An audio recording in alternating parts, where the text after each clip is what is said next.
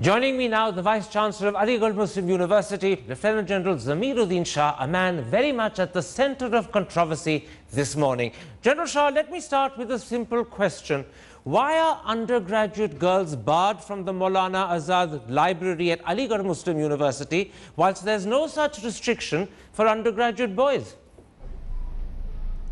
Let me tell you that the undergraduate boys are staying on the main campus. The undergraduate girls are staying in the women's college, which is 3 kilometers away. Now people in Delhi tell me, what is 3 kilometers? Well, in Aligarh, it is a large distance when you have to either walk or travel by rickshaw. So they are separated.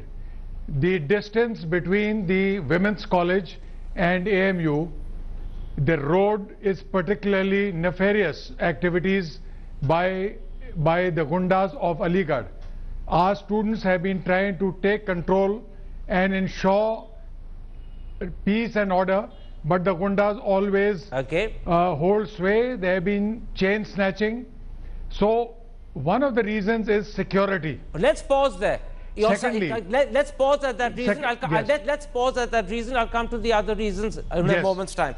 If security is a genuine concern and you're scared that the girls will suffer some sort of mischief as they travel the 3 kilometers between the women's college and the library because of chain snatchers and gundas, then surely the logical solution is for the university to provide safe buses and transport, not to bar the girls from the library. Security shouldn't be a deterrent.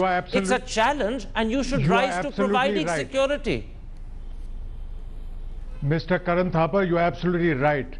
The university was debarred from purchasing any vehicles at all. For the last so many years, we've been requesting to purchase the vehicles. It is only a month back that we have procured 2 buses which we have given to the women's college. The second reason who stopped you? Overcrowding in the women's just library. A moment. I'll come to the second reason in a moment's time. Who stopped you purchasing vehicles when it was needed essentially for the security of undergraduate girls? Who stopped you? No, look, there are several reasons. Please hear all of them and then ask me questions.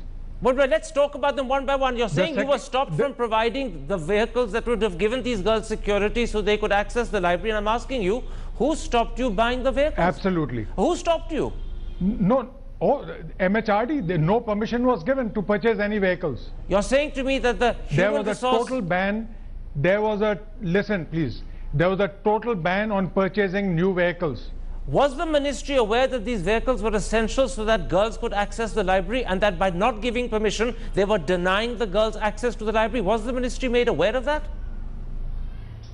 I'm sure they must have been aware. If they are buses meant for the Aligarh Muslim College, Aligarh Muslim University, obviously they must have been aware that we are deficient of a large number of vehicles. And now finally, we have got the vehicles. Now, shall I proceed ahead? Just a moment. I just want to clarify this. You're saying obviously the ministry should have known, but did you yourself or did the university specifically make them aware that failure to give permission for vehicles was preventing girls accessing the library? I'm not aware if we had told specifically that they're required to convey the girls to the library. That would have been a very small reason. The buses are required for various other duties also. All right, you're saying to me that the buses are now available and within 2 months you will have them. Are you therefore saying that 2 months from now this so-called security concern will no longer exist? Hopefully. What do you mean hopefully? Either yes or not. Why are you saying hopefully? Hopefully yes. Yes. Yes, hopefully yes. All right, come now to your second reason for debarring undergraduate girls from the library. The second reason is they have a library of their own. It is well equipped.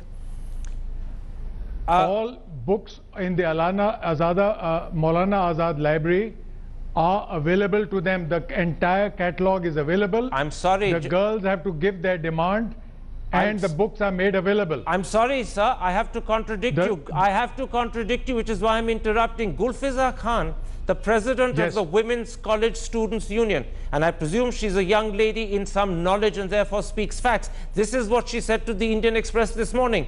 The condition of the Women's College Library is not great. And then she added, at least allow us to get books issued even if you cannot create space for us to sit? Why should we have to rely on teachers or send a request to another library for a book from there? So two things she's contesting. First of all, she's contesting that the library in the women's college is as good. She's clearly saying it's not. And secondly, she's saying they cannot even access the books, leave aside, enter the library and sit there. Even that permission to access books is denied. They have to go through teachers or they have to go to another library. She's contradicting you. I am afraid I have contacted the librarian and the principal today morning only. The principal has given me a totally different version. The books are available in plenty. The books at the Maulana Azad library, the demand has to be given and the books are delivered. You can ask the principal. She should have reported this to the principal. Well, I have ascertained the books are available. All right. May I make a suggestion? Given that the president of the Women's College Students' Union is clearly contradicting both you and her principal, I suggest that as Vice Chancellor, you should clarify the situation, because it's now in the national press that those girls believe A, their own library is inadequate, and B, they don't even have access to indirectly access books. So I would suggest, as Vice Chancellor General Shah, you should clarify this with the girl concerned immediately. I certainly will, Mr. Karan. I certainly will. Let's come to your third reason. Okay. Let's come to your third reason. Please hear me out. Third reason is Maulana Azad Library is meant for a limited number of students. It was built when the strength of the university was 7,000.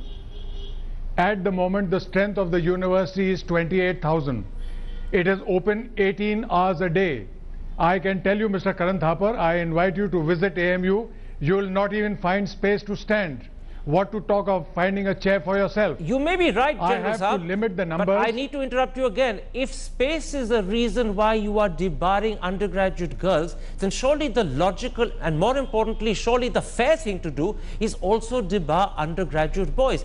And if you don't want to debar all boys and all girls, then debar people from both sexes in equal measure. But why just hit girls alone? When you simply segregate girls and say they can't go, it's sexist. It is not sexist at all. The undergraduate boys do not have a library like the women's college. It's plain and simple. They are living on the campus. So that is why, why should I impose restriction on people who can access books without any problems? Except that the women's library is not as good.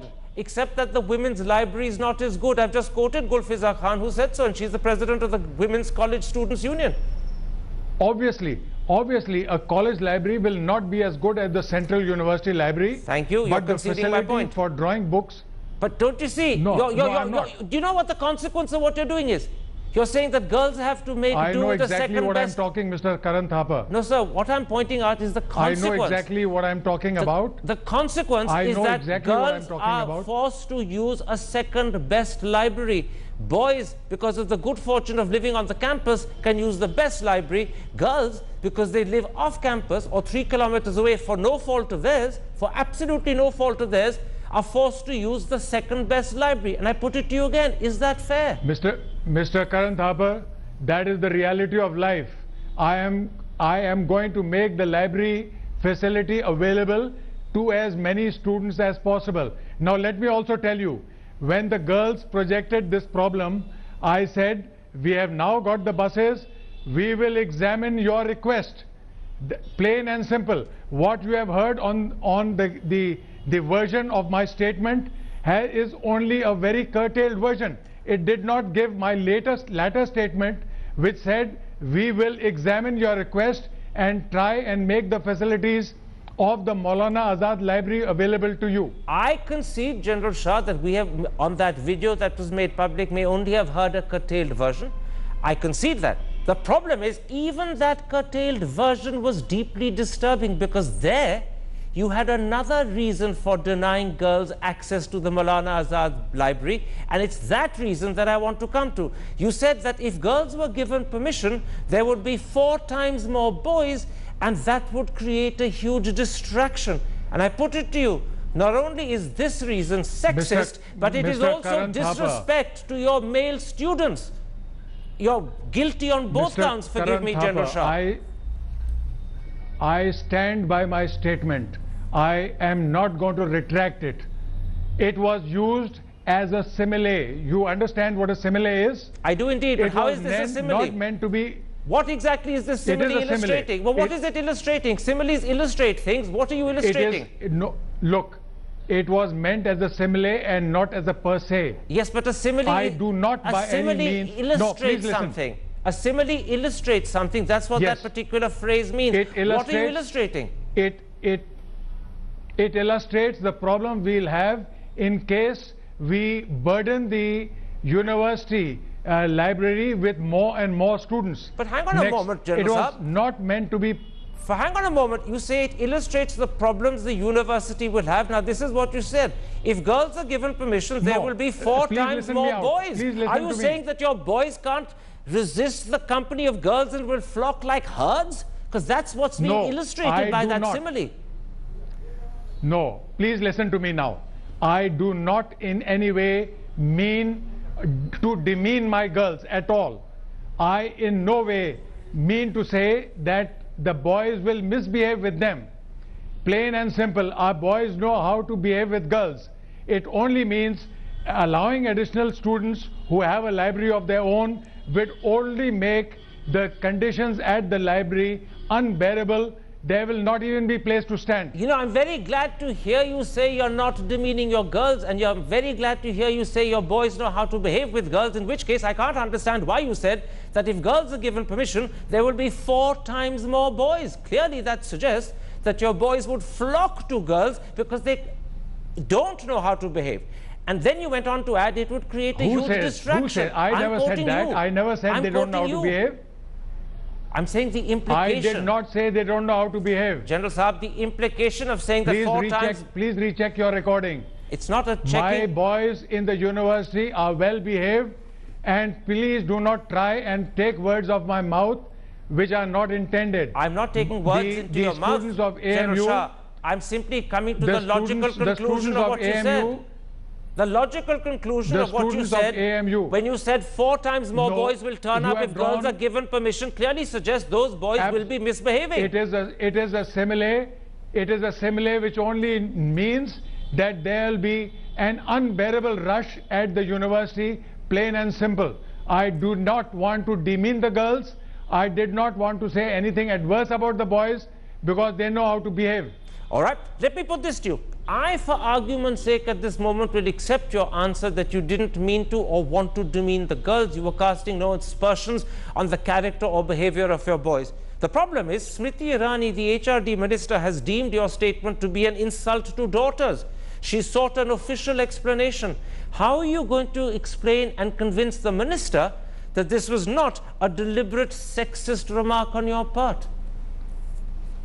Let me tell you that she has not asked for an explanation. She has asked for a clarification. I repeat again, it is a clarification. We have given the clarification. Aren't you splitting hairs? When I meet Mrs. Smriti Irani, I will tell her that I always refer to the girls as my daughters. And I'm glad that she is also accepting the same. She is entitled to her own opinions. Let me put this to you. 2 or 3 times in this interview, you have gone out of your way to clarify you did not mean to demean girls. You did not mean to cast aspersions on your male undergraduates. Let me therefore ask you, will you now accept that you phrased yourself very poorly on Monday, and what is required from you is not just an explanation of what you meant, but very possibly an apology for having said it wrongly? I will not retract from my statement. I am quite clear on that. I have told you it did not mean to demean the girls. If people who are now pressing for them, if they have misunderstood, my apologies. That is all. I am telling you, my girls do not expect me to throw jokes at them. I do not take liberties with them. I meant what I said. If people have misunderstood, I am offering them my apology. I'm just clarifying that, Lieutenant General Shah. If people have misunderstood you, you are readily and willingly apologizing. If people have misunderstood you, you are readily and willingly apologizing. Have I understood that correctly? I cannot hear you, Mr. Thapa. I want to clarify for the audience by asking you to repeat what you were saying, because I think it's so important. You said that you were willing to apologize to those who had misunderstood you. Is that correct? I would like to say those who have misunderstood, misinterpreted my statement and taken offense to it, my sincere apologies. Now the problem, General Shah, and I'm grateful for that apology. I think many people will say it's welcome, even if some would think it's a little belated. But the problem is that many of your students are deeply disillusioned with what's happened. Let me quote to you the Aligarh Muslim University Student Union President Abdullah Azam. He's told The Hindu this morning, the Vice Chancellor's statement is irresponsible and in bad taste. What do you say to the president of the University's Students' Union?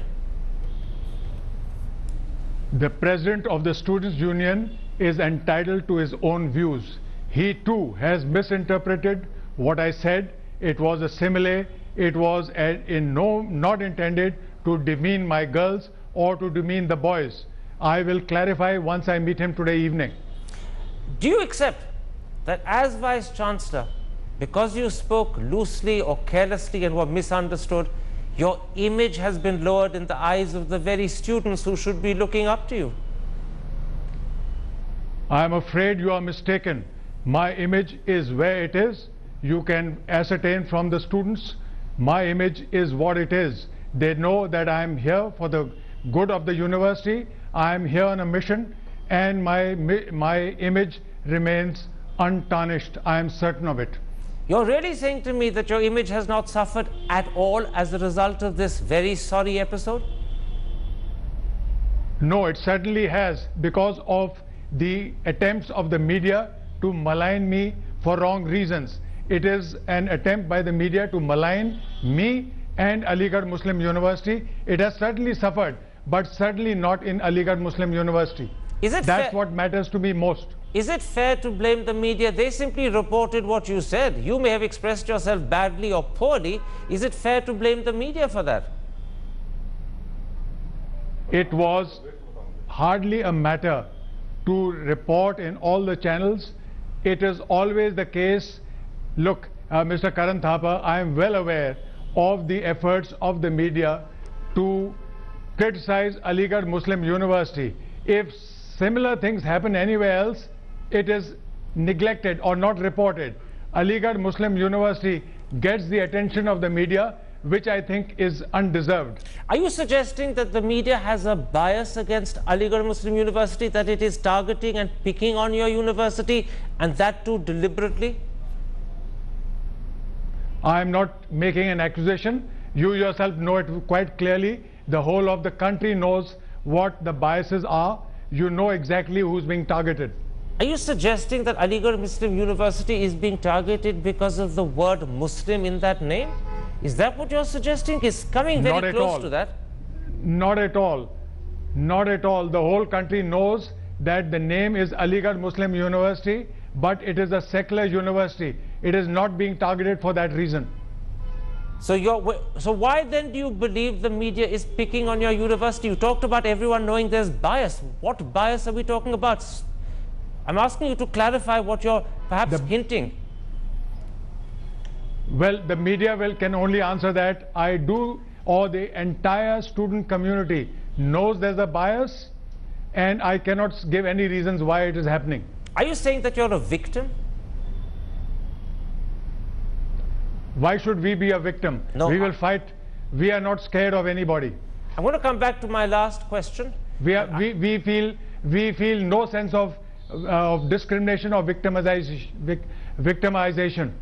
It's very strange you should say that, because when you say the media is picking on you, that suggests very much that you see yourself as a victim and a target. Are you not contradicting yourself now? No, I am not. We have never felt victimized. We have always had a fair deal. I am telling you frankly. But for 2 or 3 incidents where we've been victimized very badly by the media. I'm going to come back to a question I asked you earlier, because I do genuinely believe that perhaps is the cause of this problem. I'm prepared to concede that you didn't intend to be sexist. It wasn't your meaning. The words you used, however, clearly conveyed sexism. Will you therefore accept that the language you used on Monday was inappropriate and wrong? Maybe you did it accidentally, but you used the wrong words and you used the wrong phrases. Can you concede that? Mr. Karan Thapa, I said, I meant what I said. I do not retract from what I said. I told you I used it as a simile. And if you also have taken offense, my apologies to you. I haven't taken offense. I ask you, do you think if you used it as a simile, you used the wrong simile? Would you accept that that was an error then, using the wrong simile? Well, that is your impression. I felt I used whatever I know. All right, General Shah, let's leave it there. My thanks to you for agreeing to this interview. I'm grateful that you were willing to I would like to add one thing more. One thing more, Mr. Karan Thapa, if you will hear me. Go ahead. I am being painted as an arch conservative. Let me tell you, I spent 40 years serving my country. I know what secularism is all about. I know the empowerment, the importance of empowerment of women. All I can say is I am a rational realist, and that's all I would say. Thank you very much. I hope it will clarify my stand. I hope it does too, Lieutenant General Shah. And let me add, as an army officer and a very senior one, you have the respects of this country. It's only your comments as a Vice-Chancellor that brought upon you criticism, which you've now at least apologized for, to the extent of saying that you apologized to those who misunderstood you. I wish you'd gone one step further and said, you agree you used the wrong simile, but it's your right to stand by what you said, as well as the manner in which you said it and the language you used. Once again, my thanks to you for agreeing to speak to me. Thank you very much.